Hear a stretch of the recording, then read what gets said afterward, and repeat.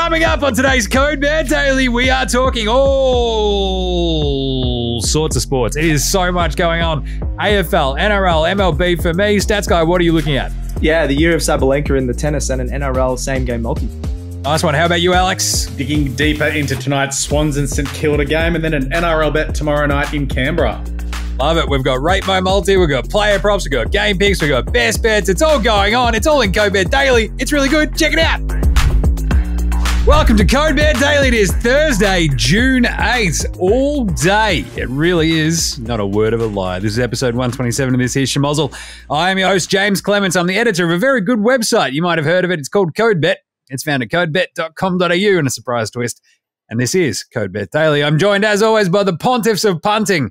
We've got the very, very pink accoutrements of one Alex Donnelly, Junior Executive Vice President of Content Creation. Yep. Code Bet, what's going on, Alex? Oh, no, a lot feeling good. Thursday night footy's back. Can't wait to yell at my TV in, approximately sort of 9 hours. And my poor girlfriend is going to be like, oh, you're going to be in a great mood tonight, aren't you? I'm like, yep, it's going to be fun. Yes, because you definitely need an excuse to start yelling. Exactly. No, that's not going to be good. And over there, we have the Stats Guy. What's going on, Stats Guy? We do. I'm still pumped from the cricket. Who needs Bazball when you got Trav Ball in the Test cricket? So, who would have thought dropping Travis Head was a bad idea? Yeah, absolutely awesome. So happy with that. I did love David Warner's direct ripose to all of the Alex Donnelly hate. Yes. Oh, I had a bit of hate on him too, so good on him. But at the same time, all I wanted was him to actually go out and play pretty well, and he was not bad. He looked very settled. One of my favourite things with some of those cricket broadcasters when they literally just do the side on where this is where they're taking the ball, and this is where the other batsman is taking the ball. It's like, wow, this is actually informative, interesting. Yeah. Justin Langer though is as bland comes. Like he had a crack at Usman Khawaja for wearing long sleeves. Like, I'm sorry, the guy doesn't want to get sunburnt. My bad. Yes, Justin Langer, a.k.a. He's shocking, the world's most boring commentator in the history of commentary. He and Haydos have apparently just gone, well, we're going to be two of the world's worst commentators, two of the greatest opening batsmen in the history of cricket. Yeah. Haydos is absolutely remarkably horrible. He yells into the microphone when he talks. Hey, guys, this is happening. It's like, Haydos, just relax. Didn't know Haydos was on the podcast. That's chill. Just chill, mate. He's like a fish. It's like, Haydos, he's not a fish. He's a man first. But look at him do the thing. It's like, yes, Haydos. Oh, he smacked it for 4. Yes, Matthew, he hit it beautifully through the covers for 4. Haydos, bring it back. Bring it down about 87 notches. Don't mind the excitement, but just a little bit back. Can we just get and then the problem is Channel 9 have the Ashes, which is Mark Taylor and Ian Healy. My point being, that's at least they're polished, whereas Haydos and Langer, it's like... Yeah, I like them better than... They're basically, if you put your drunk uncle in the comments, what is he doing over here, Kumar? Oh, back in mind, eh? Kumar, when he does this, what do you reckon that means? Oh, God, here we go. Anyway, this is Code Complain Daily. Code Bet Daily. Code Travis Daily. Yes. Code Head Daily? No. I actually thought about it, so I was like, surely not. Yep, somehow we did it. Why not? Player props, game picks, and best bets. That's what we do here on Code Bet Daily. We also complain about cricket commentary, apparently. Yeah. But today, I complain about AFL commentary too. I'll do that. Yeah, you're breaking new ground there. Yeah, right. Yeah. We've definitely done that before. Roaming stats guy at the Super Bowl party should have been a bigger hit than it was. But anyway, game picks, best bets. What are we looking at today? We've got a big weekend of footy starting today, and that includes the NRL. So I'm going to do AFL, NRL, and a bit of baseball. Just one more little baseball thing that's popped off just every so often. You just sort of swing in, check out the odds, you look into the stats, you dig into it just that little bit, and you go, oh yeah, I don't mind this one. Let's go. So that's what I'll be looking at today because the NBA Finals Game 3 is going to start in about an hour from when we're taping this one. So we'll know more about that, and I'll have Game 4 breakdowns for Saturday morning's game, I believe it'll be, on tomorrow's show. Stats Guy, what are you looking at in this one? Yeah, a bit of AFL that I didn't cover, French Open tennis, and an NRL same-game multi. Just a simple one to wrap it all up. Nice one. And what about you there, Donnelly? Yeah, having a look at tonight's game just a little bit deeper, and then I've got an NRL bet for tomorrow night. What do you mean deeper? You spent about 27 minutes talking about I still found a way. No, I found more stuff this morning when I was just skirmishing through the internet. Our weekly AFL show, basically, everything. It should have been called Code Bet Daily Weekly Sydney AFL Show yesterday. I mean, it made up for last week where you spoke about Carlton for 30 minutes as well. Yeah. 36. Let's just be honest. Right. Simple one. Player props. I've just got a couple of goal kickers that I really, really dug. I mentioned Harry McFive, a.k.a. Harry Mackay, against Essendon. He's got 3+ against the Bombers in his last two. 3+ in this one, $3.20. I just like it. I think on the SG, Harry McThree, look, got his confidence back a little bit last week. The one that he snapped in from the boundary that sort of only just snuck in, you're like, oh, God. But he's just like, I did it. I kicked it. And off he went. And everyone was like, oh, that's And then nice. they put the camera on his mum 87,000 times. They did. AFL broadcasts don't have a giant amount to pick from, apparently. But there you go. We'll go to Harry's mum. We don't have the celebrities in the front row like the NBA and things like that. There's Denzel, and it's like, cut to the AFL. It's like, there's Harry's mum. Yeah. There's Libba's dad again. To be honest, in the NBA back in, I think it was the 2008 finals, all they did was show Ray Allen's mum over and over and over. Really? It was pretty weird. It got very weird. You're like, yes, it's Ray Allen's mum. They must like Ray Allen's mum. We're not going to do this for 7 games. We did it for 7 games. That's so weird. Jeez. Anyway, just showing my age there, just remembering, the nascent days of office streaming while everybody's crouched around one laptop watching the NBA. Yeah. Wasn't as easy. Yeah. Anyway, but the other two, like we touched on these ones really quickly yesterday. Fogarty and Tex for the Crows taking on Hawthorn, right? And West the price, Coast. it's West Coast, sorry, yeah. It was the Minnows, yes. Because Adelaide obviously struggled to put away Hawthorn in Tassie, nearly lost that game. They've only won one game away from Adelaide this year.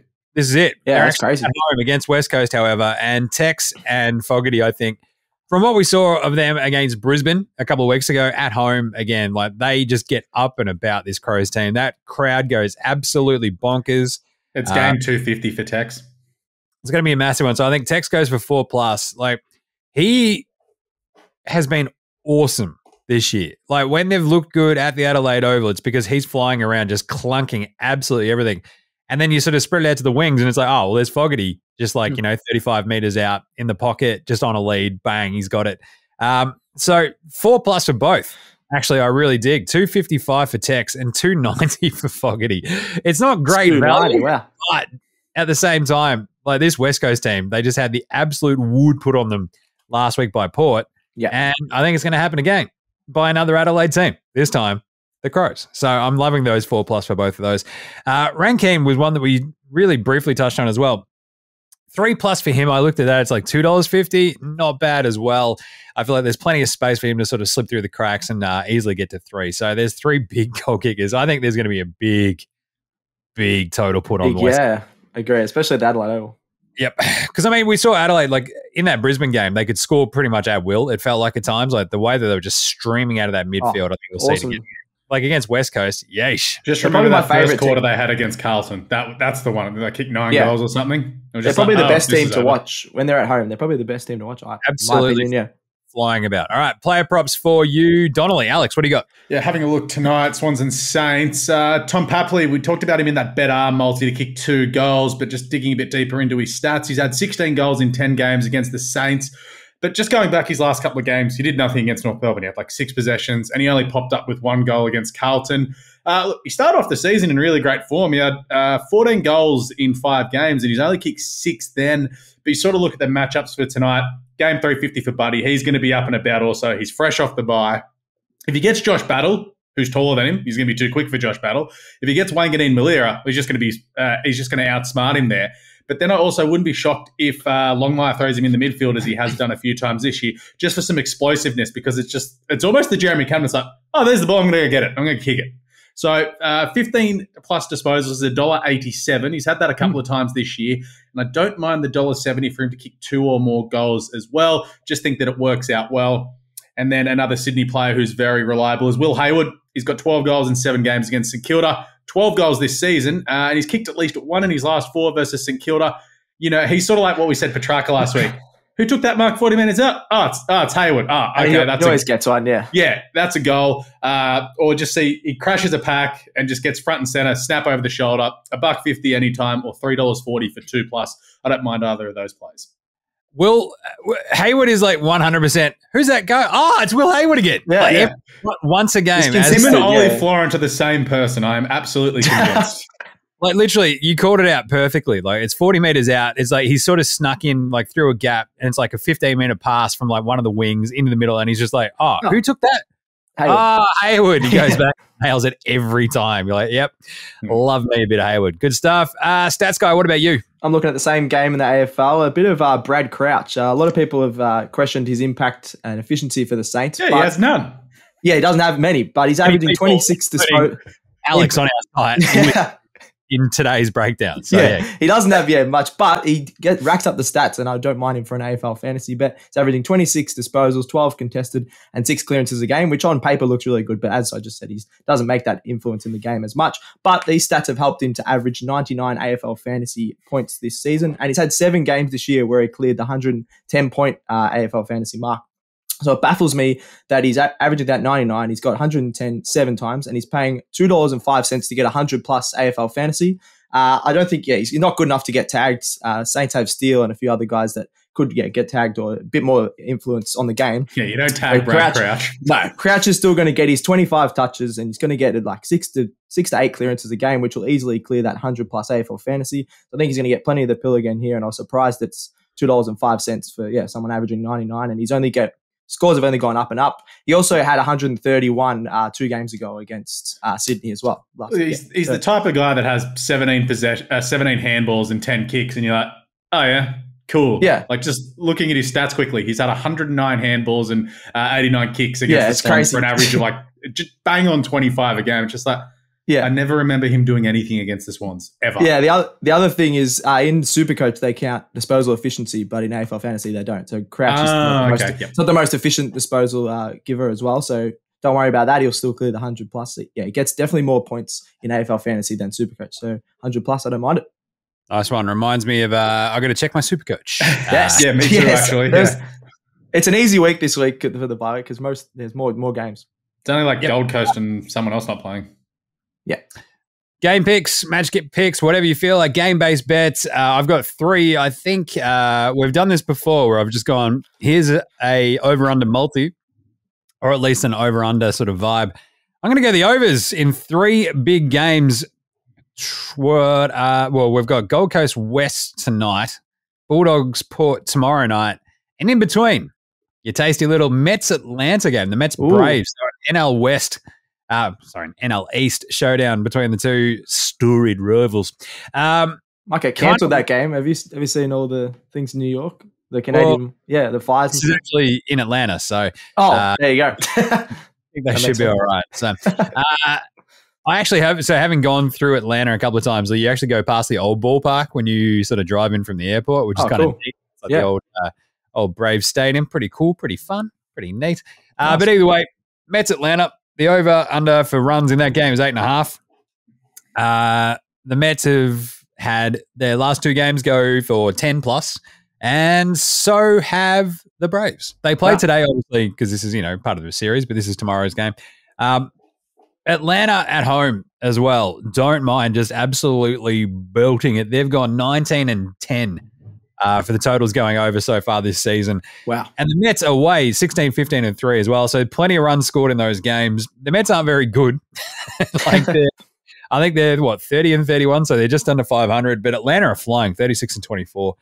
They were one of my picks before the season for the World Series. So feeling pretty good about that at the moment. In terms of the run line, though, I want to sort of steer clear of that. So I'm just going to go with the over-under, the 8.5. Just give me runs. Just give me some runs. The Mets have plenty of power. Atlanta very clearly do. The pitching matchup, look, I just think we're still going to see plenty there in Atlanta. It's going to be fun. Bulldogs Port over 163.5. Broke this down on the AFL show. I think the last 5 games of Marvel have all gone over, including even the Dogs last week against Geelong. You look at the Bulldogs and go, well, they're not going to kick enough scores for teams to have the overs go. And nah, Port are going to put one on them. Port could, yeah. And the Bulldogs, look, they'll do their usual thing where they score 70. But Port will score 90. And I'll just yell about it again. Yeah. They'll get up to about 100, I reckon, for Port. And I reckon we'll see about 105, 75 in this one. Perfect. And that'll send you over. And then tonight in the NRL, Gold Coast West Over 45.5. What do these two teams do, Alex? Suck at defending. That's exactly right. We're going over in this one in a heartbeat. So that'll get you around $6 with the multi. $6, wow. So because it's your over-unders. So perfect. It lands around just under the 6. And I kind of like each of them because Mets Atlanta should clear that one pretty easily. Well, we've got a pretty handy track record of this Mets team. I mean, they literally played yesterday. And I went for 10 runs in that game as well. So off we go. Awesome. I'll talk about the actual results of those in the next bit. But there you go. Nice little multi there. Alex, how are you feeling for match and game picks? Easy. Sticking with tonight, Swans and Saints. Swans the lead at quarter time in this one. Swans have led at quarter time in 10 of their last 11 at the SCG. GWS earlier this season was the one that they didn't. Overall this season, they've led in 7 of 11 at quarter time, which is weird to think about given their record this year. Last season, they were 14 of 26 at quarter time as well. Then you dig in a bit deeper against St Kilda. They've led at quarter time in their last 6 straight against the Saints at the SCG and 10 of 14 overall. I'll take the $1.70. Thank you very much. Swans to hit the ground running in Buddy 350. Good stuff. That's a really good one. How about you there, Stats Guy? What are you looking at? Yeah, the French Open, the women's semi-final. The French Open's been a bit of a roller coaster in terms of betting and results and things like that. But I'm going back to old reliable Sabalenka, who we're on in the Australian Open. She's taking on Karolina Muchova, who's been awesome, even ranked 43 in the world, but she's still in the semi-final here. But 2023 is the year of Sabalenka. She's got 3 titles, 34-5 since the start of the year, and an amazing 14-2 on clay since the start of the year. So she's been absolutely on fire. Is the year of Sabalenka the same as the summer of George or not? Summer of George, yeah. That just started, actually. The summer of punk, that's what it is. Wrestling. Yeah, I think pretty much the same. They'll make an episode about it, I reckon. Sabalenka's a great player to bet on any tournament. She's clearly the most powerful hitter on the women's tour. Serena Williams did that for decades, where she was just the most powerful hitter and she was winning all the tournaments. Sabalenka's now doing that herself. She's yet to lose a set in all 5 matches this tournament, which is unbelievable, coming against some of the best players in the world. And she won in straight sets the last time she played Muchova. So I'm just going to take Sabalenka in straight sets to continue her great run. 2-0 in the sets at $1.83 on Bet365. She's a lot more experienced, Sabalenka, in these big games. It's only Muchova's second ever semi-final. I think she can absolutely clean her up here. So get on Sabalenka. That's a good one. I do like the year of Sabalenka. Yes, she's been awesome. Sab it up. We are a Sabalenka podcast. That's all. Absolutely. All behind it. All right, best bets for today, tomorrow, whenever. So I promised some of those results from the games that I was talking about. Atlanta will beat the Mets. Yep. Give me that. The $1.60 favorites, and that feels pretty bang on. So Atlanta with the win and the over 8.5, because there's no run line at the moment. That's fine. As I've said, I'm going to steer clear of the run lines for that because Atlanta, weirdly enough, haven't covered in a lot of these weird games. They're actually one of the worst teams in the MLB at covering the run lines. They're in fact 30th, so second last. Third last. Even though they win, yeah. Which is pretty crazy. Well, I think that's at home as well. So 8-22 at home. Yeah. The weird part is the Mets are 12-22 away. So they're 30th as well. So it's like basically just best of luck. Who's going to suck at least at trying to go online? I'm just going to go the Braves head-to-head and the over. Port at the line tomorrow night, Friday night footy, and the over 164.5. Love that. And then on, I believe, I think it's Saturday, we've got Souths and Dragons in the NRL. Nice. The Dragons stink. Yep. They stink. It stinks. I'm taking Souths and the over 45.5 because the Rabbitohs will put an absolute hurting on the Dragons. Now, if you were to combine all of those stats, Guy. Here we go. Rate my multi. Oh, lovely. $38.09 for the Atlanta Braves to beat the New York Mets over 8.5 runs. 38. Port Adelaide Power. Boom. At the line, -6.5 over the Dogs on Friday night footy and over 164.5 total points in that game. And the South Sydney Rabbitohs to beat the St. George Illawarra Dragons. I think that was actually at the line as well. That was an at the line bet. So that's -6.5 for the Rabbitohs and the over 45.5 points. Rate my multi, gentlemen. It's $38.09. $38. 6 legs, you little ripper. Rate it. Go. That really I'm going to give that an 8 because I can't believe that's so high odds. I'm going a 6 because my worry is the over in the Port game because the Western Bulldogs won't hold up their end of the deal. Come on. No, I'll back it. Nice one. All right. Thanks for nothing, Alex Donnelly. Just his hatred of the Bulldogs just colours everything. Well, no, their inability to get over 80 is what concerns me. But like James said, if Port get 100, then you're laughing. Yeah. They just need to get their usual 75 and Port will kick 120 on them or something. Yeah. We'll see how we go. 120, but I still reckon they at least give that 100 a nudge. So there you go. $38.09 I think we got to. Nice. Love that multi. Enjoy that. But I also really like all those picks. So the Port, the over, South of the line and the over, and Atlanta in the over too. Awesome. Right. How about you there, Alex, with your best bet? Raiders and Warriors tomorrow night in Canberra. Phil and I are on the Raiders between $5.50 and $7 for them to make the top 4. So we are really riding the Raiders hard, wow. even though they are taking on one of our favourite teams, the New Zealand Warriors. But look, it's Jared Croker's 300th game at home. They rested him against the West Tigers last week so he could play his 300th at home. Fair enough. But then you also look, the Raiders have covered in their last 5 night games against the Warriors. Warriors have had a tough couple of weeks, even though they've been at home. They're going to come across to Canberra. Insane atmosphere for Croker's 300th. The Raiders will be too good. They'll cover. It's a 4.5 line at $1.92, so it's less than a converted try. I'm pretty happy to take that. Yeah, it's a good one. The Warriors, look, they did take care of the Dolphins last week, right? Mm-hmm. At home. Yes. After that weird sort of hiccup against the minnow. Yeah. Everybody's missing Broncos the week before, which is kind of strange. Yeah. But yeah, the travel in Canberra. Can they do it on a freezing cold Friday night in Canberra? I mean, they're probably used to freezing cold nights at Mount Smart Stadium. So yeah, true. Yeah, very true. But yeah, that's a weird one. I think I trust the Raiders offense a little bit more, right? Yeah. Nice. Good stuff. Liam, what about you for your best bet? Yeah, just a simple same game multi for the Manly Sea Eagles versus Dolphins game. I was surprised that Dolphins are heavy underdogs in this one, considering it's 8th versus 10th on the ladder with Dolphins at 8th. Dolphins at plus 8.5 is first leg of my multi. Manly have won only one of their last 5. They do get some star players like Turbo and Cherry Evans back this week, I just saw. But I think the Dolphins can, still at least cover that line. Manly might win, but go to the Dolphins. They are the best team in the league at covering the line this year at 9-4, and they have covered the line in 4 of their 6 away games this year. So don't mind the Dolphins to keep this one close. Dolphins have beaten the Sharks, Raiders, and Roosters, and I think their quality in attack can at least keep this close. And then their second leg is Jamayne Asako, anytime try scorer. The Kiwi winger is the second most tries in the league with 13 in 13 games. He's got 5 tries in his last 3 games alone. And his fitness can dominate in both halves. He's got 5 games this year with 2 or more tries. He's $2.30 just for an anytime try scorer, which is insane for the second most tries in the league. So you can have a look at that if you want as a player prop. But then just putting Dolphins plus 8.5 and Asako to score a try is a 2-leg multi at $3.61 on Ladbrokes. Ooh. Which I was really surprised about. Usually your leading try scorer is a lot less than that. So get on it. Yeah, $2.30 for... Yeah, it feels like that'd usually be like $1.90 if it was like Sevo or I think it's because Sea Eagles are heavy favourites in this one, but I was surprised that the odds are so swayed in their favour. They've been pretty average this year themselves. Don't mind it. Good stuff.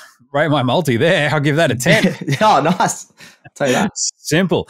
Right. There we go. Who's your tip for the French Open here, stats guy? For the entire thing or... Oh, I got to go Alcaraz now. My man Runa went out, so I'll go Alcaraz. And then, Sabalenka. She's the only seeded player left. You got to take Sabalenka. And Alcaraz demolished your mate, Tsitsipas. So. He did, yeah. That was the first... absolutely whipped him. Yeah, that was the first quarterfinal Tsitsipas has ever lost, so it was no good. Tough scenes. All right, there you go. That's it. Going Bet Daily for today. We'll be back on deck tomorrow, probably to complain some more about the cricket.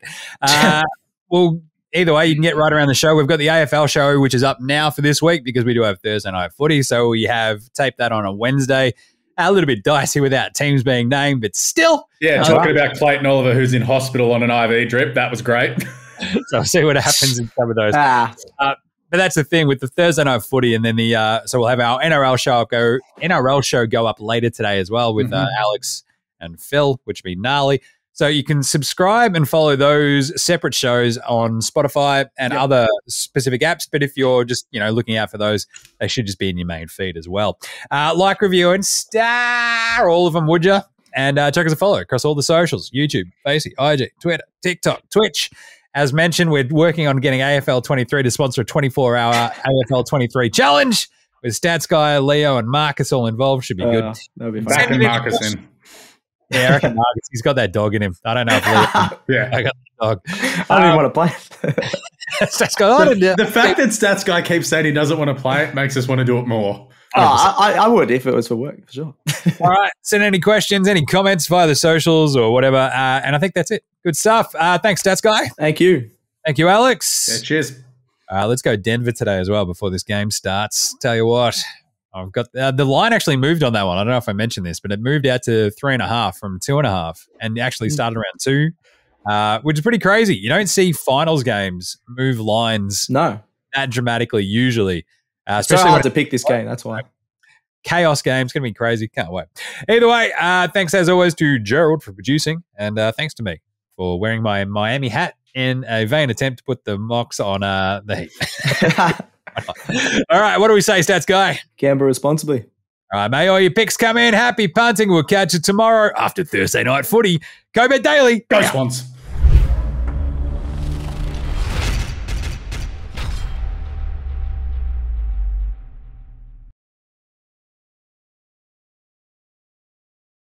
What are you really gambling with? For free and confidential support, call the number on the screen or visit the website.